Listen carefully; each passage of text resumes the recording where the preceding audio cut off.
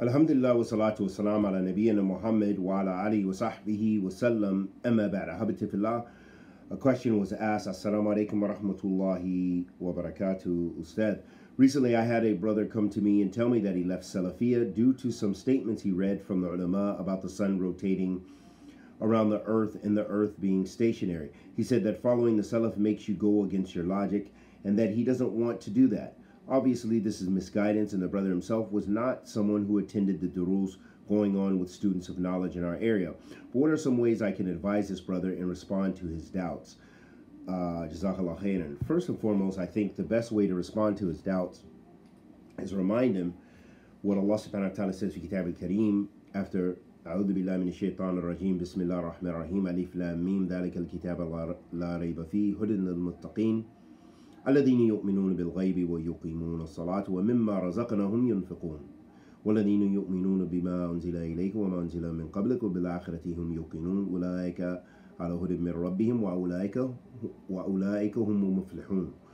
Allah subhanahu wa ta'ala says في كتاب الكريم ألف لام ميم ذلك الكتاب لا ريب فيه. Verily, this is a book in which contains no doubt. So first and foremost, that he should have no doubt about his deen. And it's from the shaitan. And the shaitan will continue to come to you in various ways, in ways you couldn't imagine, to cause doubt.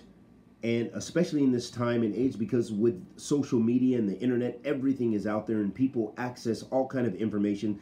They don't have any regard for their deen. They just research anything, and they don't aslan have that much, they're not grounded in their religion, and they go astray. And I've known many people who were supposedly on the Sunnah for years, and some becoming Shia, some becoming, leaving Islam, apostating, all kind of strange things that we'll witness.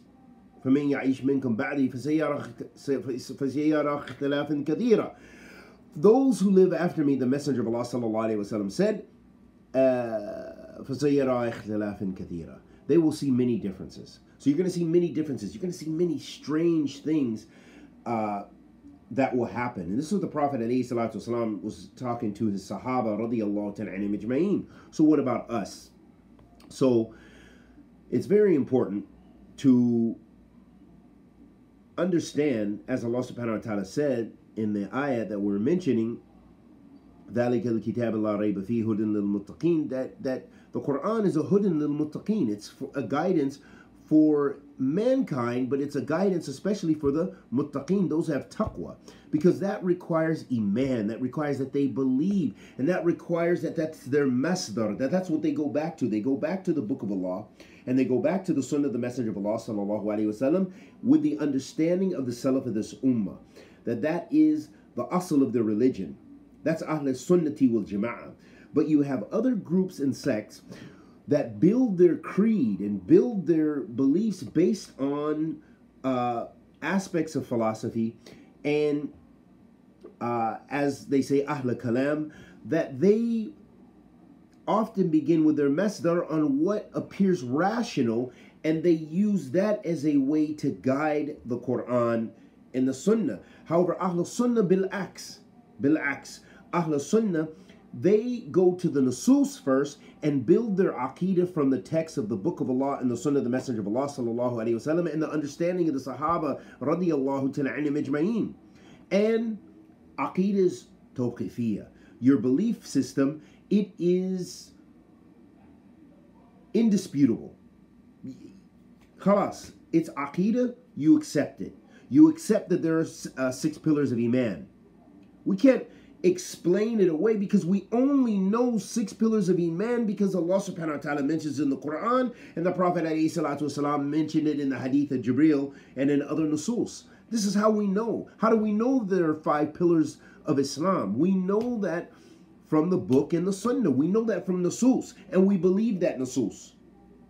How do we know Allah subhanahu wa ta'ala has divine names and attributes? We know that from the Quran and from the Sunnah of the Prophet sallallahu alaihi wasallam, and Ahl Sunnah believes, and na'taqid, Ahl Sunnah believes that Allah subhanahu wa ta'ala, his divine names and attributes are as he tabarak wa ta'ala described, and as the Messenger of Allah sallallahu alaihi wasallam affirmed. We affirm what Allah affirmed about himself, and we negate what Allah negates about himself. And we affirm what the Messenger of Allah sallallahu alaihi wasallam affirmed about Allah subhanahu wa ta'ala, and we negate what the Messenger of Allah sallallahu alaihi wasallam negated about Allah tabaraka wa ta'ala. So that lets us know, habiti fillah, it's tawqifiyya, that this thing, the belief in Islam and your iman, ultimately it's built upon your belief in Allah subhanahu wa ta'ala and your practice. And the shu'ub al-iman, that iman is qul lisan wa amal bi-jawarih, and al-amal bil-qalb, that it is the belief in the heart and the deeds of the heart, and it is the actions, or it's the statements of the tongue and the actions on your limbs. All of that makes up iman, and we only know that because this is what the Nusus, the Quran and the Sunnah show us. So I would advise my brother, again with the remainder of the shahid in the ayat in Surah Al-Baqarah, where Allah subhanahu wa ta'ala says, Alif Lam Mim dhalika al-kitab la rayba fihi hudan lil-muttaqin alladhina yu'minuna bil-ghayb. That's the shahid. Alladhina yu'minuna bil-ghayb. Those who believe in the unseen. We believe in the unseen. That's Ahli Iman.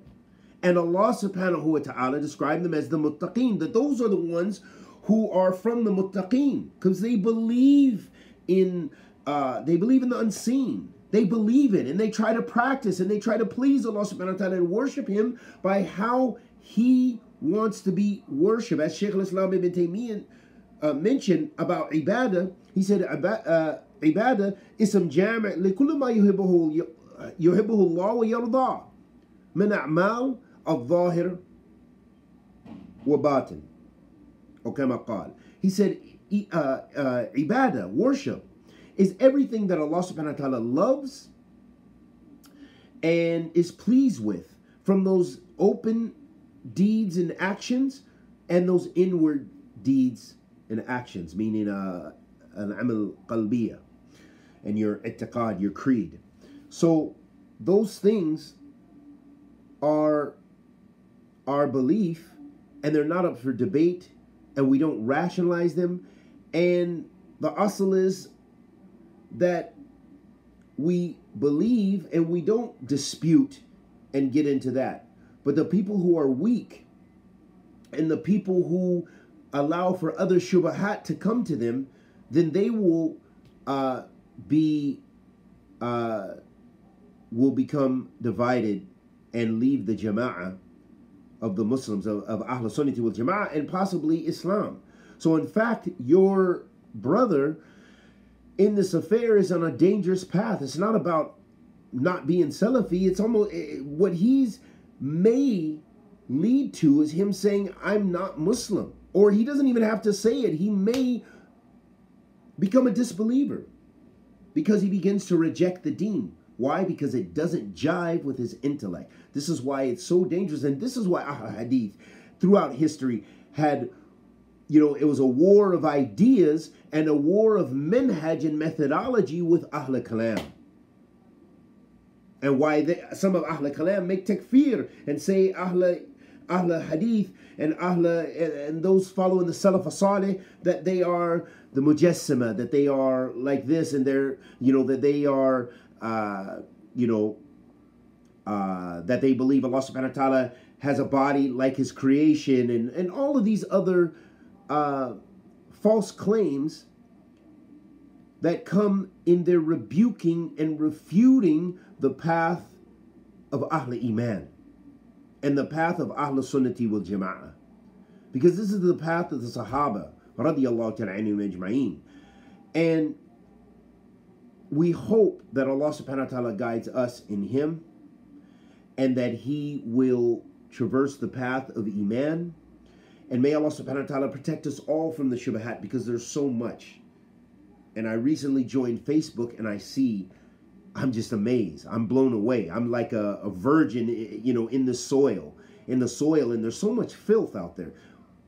I'm amazed in every respect. Sometimes there's people of deen But you just wonder, where did their knowledge come from? What in the world they're saying? Because it's still based on their views. And then, alhamdulillah, there's people who translate, and then there's people who actually are doing khair and propagating the sunnah, that are students of knowledge or what have you. There's a lot of different people there. But you're just amazed at how much falsehood is out there too. How many Muslims, have the worst and say the most evilest things without thinking, and expose their sins, and showing their family, their wives, the men showing their wives and showing their children. It's just such a thing. Oh, this is my new baby, and I love my baby, and I'd love to show my baby too. Alhamdulillah.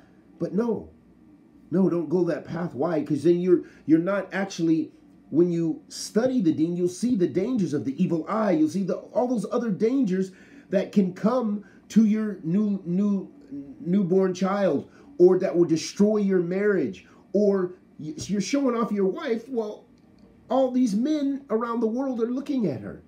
MashaAllah, she has nice eyes. MashaAllah, she puts her hijab on nice. MashaAllah, this, da-da-da-da. Or maybe there's no MashaAllah. Maybe they just go strictly to the heart.